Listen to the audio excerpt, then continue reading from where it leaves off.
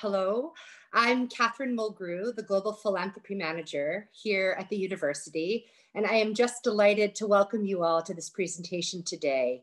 We have alumni and folks from across the globe joining us, folks from California and Canada, the East Coast of the US, as well as closer to home here in Edinburgh and London, and further afield in Singapore and Hong Kong. You are all very warmly welcomed, and we're delighted to have you joining us. I'm so pleased to be joined today by my colleague, Jessica Constable, as well as Dr. Neil Croll, the head of Widening Participation, and especially alumnus, Ryan McCuaig, a former Talent Scholarship recipient and law graduate of ours. So Neil, Jess, and Ryan, thank you so much for being with us. Now, just a few items of housekeeping before we get started. Folks, you've all joined the call on mute and with your cameras off. We are very happy for you to keep both of those off throughout the duration of the presentation. Just a friendly reminder that the session is being recorded. And if any questions come to mind during the presentation, I would encourage you to put them into the chat function. And at the end, Jessica will help facilitate those questions to Ryan and Neil. So go ahead and type those into the chat function as they come to you. And at the end of the presentation, we will address them. We are so pleased to have you with us today, Ryan. Ryan grew up in Care in the East End of Glasgow, but through hard work and positive connections, he managed to follow an untraditional path and got into law at Strathclyde. Now, after graduating in 2018 with a first-class degree, Ryan was offered a postgraduate talent scholarship to complete his diploma in professional practice at Glasgow, and he is now a trainee solicitor at Thornton's Solicitors. We are so grateful to you, Ryan, for coming along today to share your experience and story with us. So I'm going to hand things over to you now, okay? Thank you very much, Catherine. Good morning, good afternoon, good evening, everyone, depending on where you are in the world. As Catherine said, my name is Ryan McCuaig. I'm a trainee solicitor at Thornton's Law in my final year of training, and I'm also the chair of a charity called Who Cares Scotland. But most importantly for today, I am a proud University of Glasgow graduate. Before I talk to you about my time at the university, I hope you don't mind me telling you about why I wanted to become a lawyer in the first place. Ever since I was a young child, I've been affected by the law in ways which many people will never experience. I grew up in a place called Easterhouse in the East End of Glasgow, and Easterhouse is a place regularly named one of the most deprived areas in the UK. My community was affected by poverty and the social impacts of poverty, addiction, exclusion, violence, intergenerational childhood trauma, drugs, gangs, etc. were everyday accepted aspects of daily life in an area like mine. Those issues reached across the community and into my own home. 2 generations of addiction in my family preceded my birth. Poverty and mental health issues affected those who were supposed to look after me to such an extent that often my home was either a party or a battlefield with very little respite in between. Eventually, someone made an anonymous call to social work and the state intervened in my childhood. I was removed from my home by the state and placed into care. I have a very distinct memory of sitting in a back room of Glasgow Sheriff Court, drawing pictures with my social worker aged 6, while in another room, a group of strangers were deciding my fate, deciding the contents of the court order about me that I wouldn't be able to understand. And even though I was so young, I remember feeling a very distinct feeling. I felt that I wasn't being heard, that I didn't have a voice and no one was speaking up for me. That feeling has stuck with me ever since. I noticed other things growing up in a deprived area too. My community was disproportionately imprisoned. As a teenager, growing up in that area, I was stopped and searched so regularly by the police that I knew their first names. The picture that was painted for me growing up was that the law was something that happened to people like me and not something over which me or my community could ever have agency. There has always been something in me that wanted to change that. Eventually, that embryo of injustice in my mind grew into the desire of becoming a lawyer. But becoming a lawyer was difficult and it required going to university, and I didn't know anybody who'd ever been to university. But as Catherine said, thanks to positive relationships from people out with my traditional family structure, I was able to get some grades when I was older and working full time. And I was able to enter law school through non-traditional means, thanks to a widening participation programme at another university. When the opportunity to attend the University of Glasgow arose, it was one that I jumped at, because this wasn't just university, it was Glasgow. And I'm sure most of you will understand what I mean by the added level of awe that the architecture of the campus and the renowned reputation of one of the leading law schools in the country added to the pressure that I'd already put on myself as the first person in my family to attend university. Here I am on my first day at Glasgow.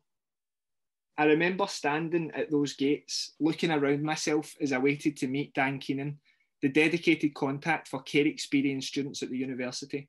Dan approached me and he saw me looking around and he said, "It looks good, doesn't it?" And I said to him, "I can't believe I'm actually here." And Dan looked me in the eye and said, "But you deserve to be here as much as anybody else." And for somebody with my background, that was very powerful to hear. Attending the university as a postgraduate and doing a course which is a prerequisite for my chosen profession added an extra layer of pressure. I had to be there, and my fees were no longer paid by the government.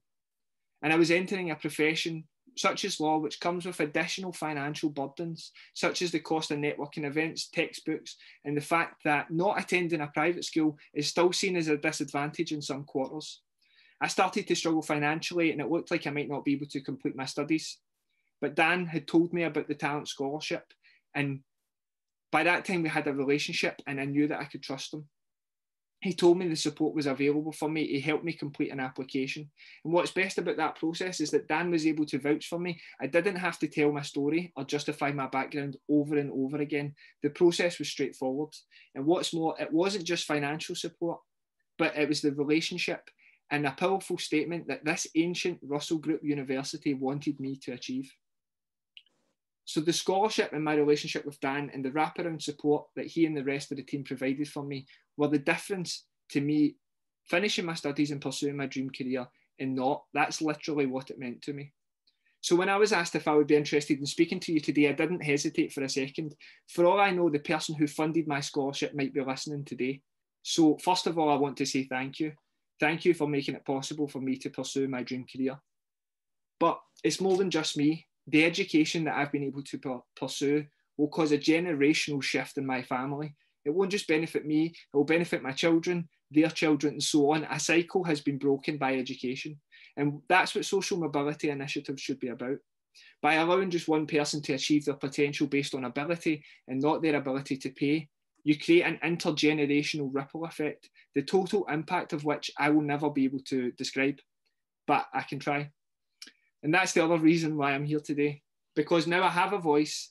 That wee boy who was in that courtroom, scared and without a voice, is now on a career path where I'll be able to go into that same court and be a voice for other people. And today I'm the voice of the next generation of talent scholars who will face similar challenges to which I have faced, but those will be compounded by a global pandemic, which we all know will widen inequalities across the world. So if you're thinking about funding a scholarship or continuing to do so, I hope that listening to me today has helped illustrate the life-changing impact that being able to pursue an education can have. I also hope that in the years to come, my career takes me to a place where I can sit where you're sitting, looking at somebody who I've helped get through their education. Because for me, any success that I go on to achieve will have been a ripple effect of those original acts of kindness. So I'll be sure to pass it on. And if enough of us do that together, we can help make the world a fairer place. Thank you for listening to me. I'm going to hand you back over, but I'd be delighted to answer any questions you have at the end. Oh, thank you, Ryan. What a powerful and inspiring story. We are so grateful to you for sharing your voice with us today. Just a reminder, if you have, as Ryan mentioned, if you have questions for him or for Neil in the next segment, please go ahead and put those into the chat function, and Jess will help to facilitate those and the answering of them when Neil is finished. So I now am going to turn things over to my colleague, Dr. Neil Croll, who will share some more information with you about our Talent Scholarship Program and the university's commitment to widening participation. So over to you, Neil.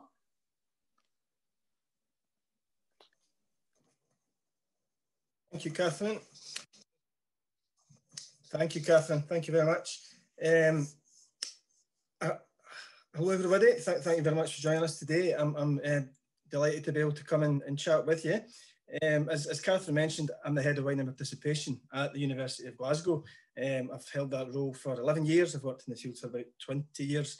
And the role head of widening participation means a lot of things, a lot of different duties, a lot of different responsibilities, some better than others. One of the better ones, though, I can say in all honesty, is that I am able to work with colleagues across the university, and in this instance that we're talking about today, work with my development and alumni contacts and colleagues, work jointly with them in terms of being able to select and award and administer the scholarships that we have here at the university, whether those be our talent scholarships for undergraduates or postgraduates, as Ryan just described, or humanitarian scholarships for asylum seekers, refugees, or even going to travel bursaries that we have now for students. All of these made possible by donations made by alumni and philanthropists to the university.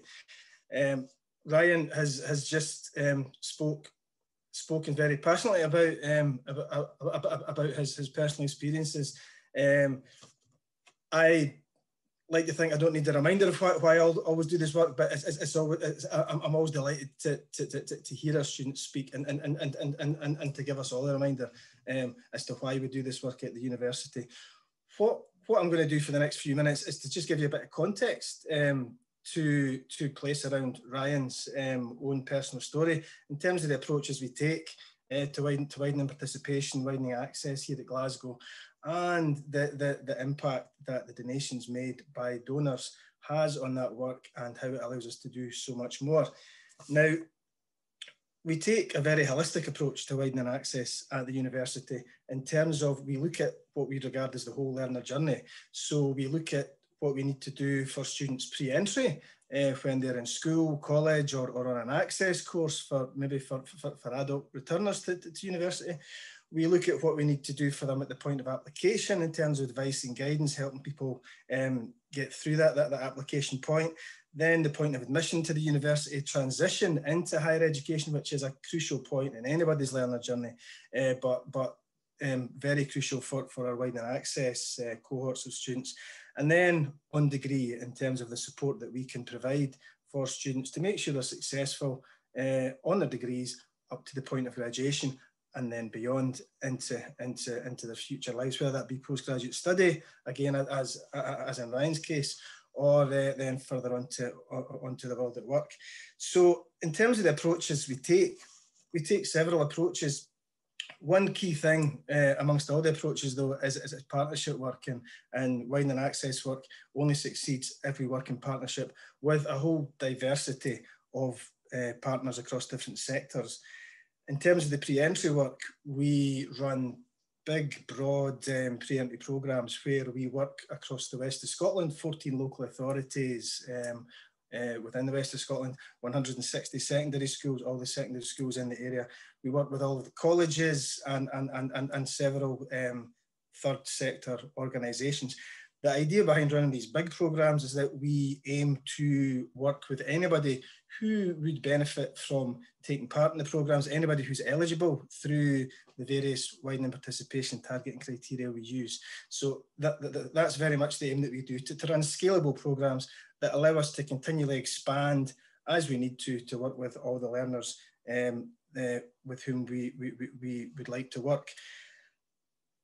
Within that, though, another approach we take is we work with individuals and cohorts or groups of students who, within those big numbers, have more specific needs and require more specific support. And Ryan is a perfect example of one of those students, somebody with care experience, or, it could be someone who's estranged from family, somebody who has caring responsibilities, again, asylum seekers, refugees. We have the first points of contact. Now, Ryan, again, mentioned somebody called Dan Keenan, who's within the Widening Access team. We have those first points of contact within my team, the WP team there, and they will work across the whole learner journey with students, pre-entry, advice and guidance to come into the university, that transition, and support throughout the degree, trying to provide the support and guidance that's needed at each stage. So that's sort of pre-entry support in terms of the big programmes, individuals. in terms of on-degree support, this is really where the real benefit of the donations from alumni comes in, because we provide academic help if it's required, we'll provide emotional counselling help if that's needed, but financial help is a major part of what we can do for on-degree support. We know that this is one of the biggest impacts in terms of students being successful on degree, and of course the very element of receiving financial help is obviously a major help in term. And Ryan again mentioned the different costs that can come with different courses that students will take. But over and above that, the very fact that we as a university are able to say to a student, we have faith in you, we believe that you should be here at this university, and because of that, we're going to give you a bursary and that we feel you deserve. The fact that we can do that, and it may be a student who's maybe not experienced very much of that in their life up to that point, that can have a big impact on a student. Ryan very clearly outlined that there. I've received that feedback from several students over the years, so we know that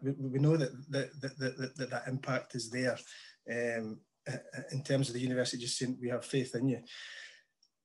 We underpin all our work with research and evaluation so that we take an evidence-based approach, and we have data that shows the impact of our scholarships. Our talent scholarships, which we run for, as we said, for undergrads and postgraduates, they've been going for now 13 years now. The undergraduate one started 13 years ago. The postgrad have been going for maybe about 8 or 9 years. We have the data over the period of those years, which shows that students who have received those bursaries perform better than students who are from comparable backgrounds. Now, talent scholarship recipients, by definition, are amongst the most vulnerable, disadvantaged students that we have within our University of Glasgow student body, living in very difficult circumstances. It would be expected and that we would have a high attrition rate amongst those students, given all those factors, all those circumstances.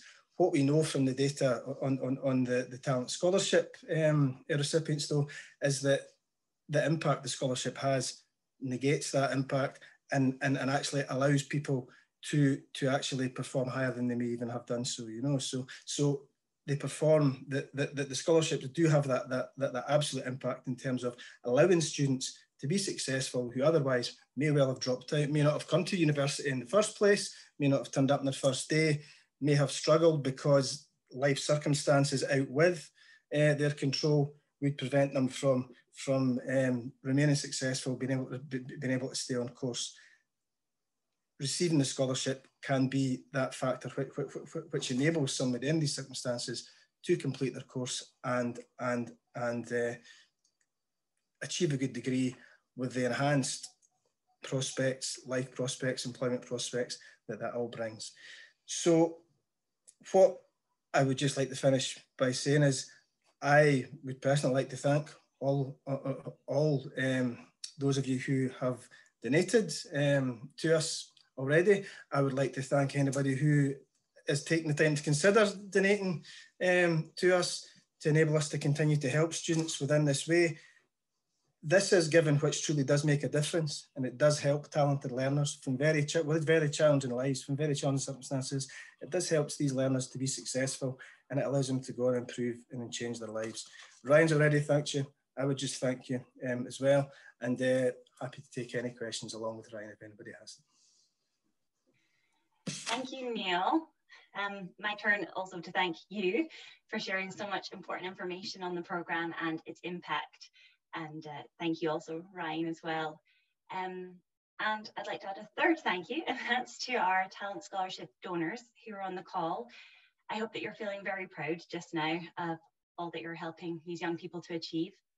And for those of you who feel galvanised to support by what you've heard, there are several options available, so I'll outline them quickly before we get to questions that have been submitted for Ryan and Neil.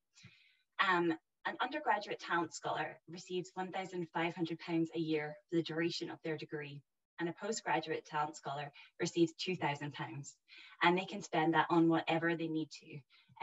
It's just there so that they feel supported, whether it's for computer equipment, or it's for rent. They can decide. It's possible to donate towards the scheme in general, or you can fund a single named talent scholarship with a donation from £6,000. And if you have the ability and the desire, it's possible to fund an endowment, which can be created with a gift from £60,000. We can facilitate tax-efficient giving from the US and Canada, and also gift aid is an option in the UK. And we'll email out all this information to everybody who's on the call, as well as hopefully a recording of the video afterwards, just in case you missed any of it. And now for questions.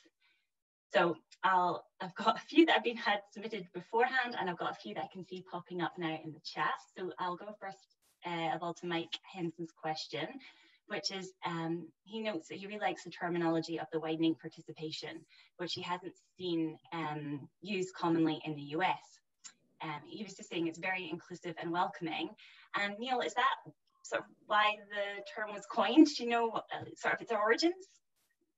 So yeah, I mean, we use the term widening participation. We also, the term access is used, widening access. In terms of what we mean by widening participation, it is exactly as you've suggested there, Mike. It's that inclusivity. It is the whole picture. It's not just getting somebody into the university. It's making sure that we've engaged with students beforehand to know what their needs are. It's making sure that we engage with students when they're in the university to make sure they're successful, and also trying to keep in touch with them afterwards. And also from their personal testimony, and then from the data that we have, making sure that what we're doing is working, and always evaluating, always improving as we need to. So yeah, very much is that very much inclusive, that idea of inclusivity. Absolutely. Great. Thank you very much. And I'll also give you this question, Neil, which is about how many students we aim to support each year with talent scholarships. Maybe you could say about how many students I was wondering about how many school students you're speaking to versus maybe how many applicants we have for scholarships, or from that background. So I mean, the answer to that, I suppose, that the general answer is we would aim to support as many as we possibly could, and obviously the more the higher amount of funding we have, the more students that we can support. I mean, we work with around about 25,000 school pupils a year, and maybe about a couple of thousand adult learners a year. Of those, about maybe 5,000 of those school pupils are senior age pupils.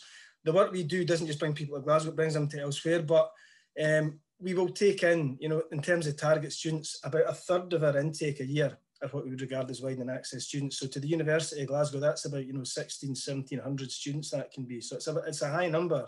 At the moment, we're able to award usually around about 60 to 70 talent scholarships a year, the undergraduate ones. And I think it's about 25 postgraduate scholarships. So we always have higher demand than we're able to award. And it's always one of the more difficult parts of my job is taking part in the selection panel and having to select through people who we know are very much in need, but some are maybe not just as in need as others in terms of, we obviously have to just judge the applications relative to each other on their own merits, So I mean, that's kind of the numbers that we're dealing with, but obviously the more that we can award, the better, really. Absolutely. Absolutely. And we'll carry on trying to fundraise for as many as possible, that's for sure. Ryan, I just wondered, now that you're out in the working world, how important did you feel having a Glasgow degree behind you was? Did you find it had a good weight in your job applications, etc.? Yeah, it's massively important, particularly in the professions in Scotland. Certain universities are still looked at as being favourable in terms of going for applications, and for me, it did open doors. But the programme at Glasgow was about more than just that, because the way that the programme, the postgraduate degree is, it's all practicing lawyers who do most of the tutoring and stuff. So you're building up those relationships, and you're in smaller groups with your future peers and stuff. So actually the way the programme was tailored was actually really helpful as well. So I'm really glad that I had the opportunity to come here.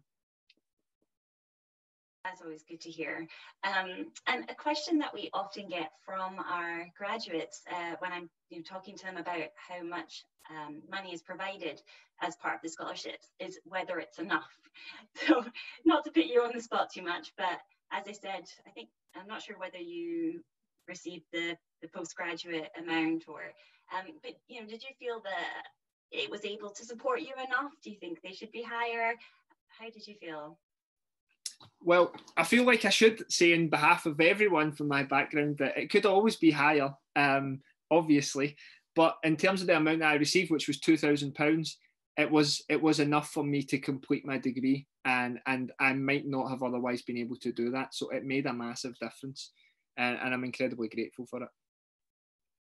Okay, that's good. That's reassuring. I can pass that on. It still makes a difference. Ash from the chat box now has just been very complimentary about your presentation today. So again, thank you for that.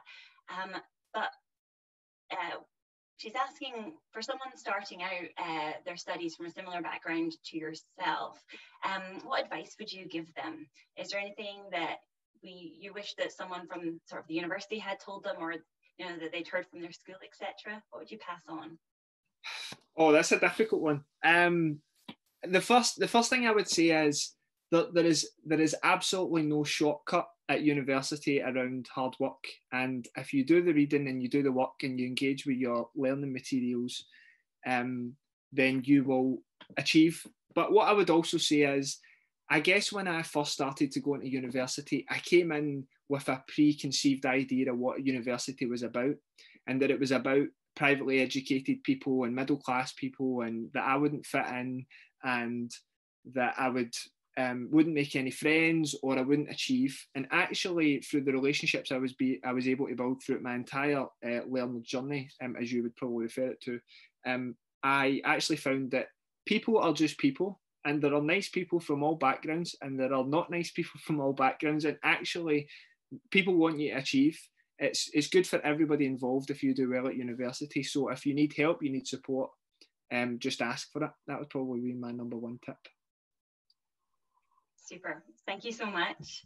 And I think unless either of you have anything that you'd like to ask or add to what you said today, I think we're going to wrap it up just to be sharp for one.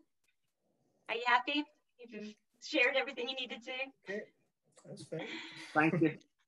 Thank you very much. Just to say that again, just to say thank you. Thank you. Yeah. Well, we're very grateful for you both for sharing your experience, your expertise, your knowledge with us today. We're really grateful to everybody who's taken the time to join the call and everyone who's requested a recording of the call. We hope that you've all enjoyed it, and we look forward to speaking to you all after this and hopefully growing our talent scholarship scheme and getting more students through the doors at Glasgow and out in the world with wonderful degrees. So thank you all again, and yeah, hopefully see you all soon. Take care.